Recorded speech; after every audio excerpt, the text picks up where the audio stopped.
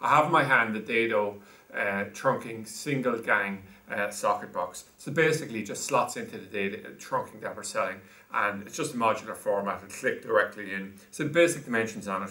The external dimensions are 85 millimeters by 85, and the internal ones here are 70 mil, 70 mil.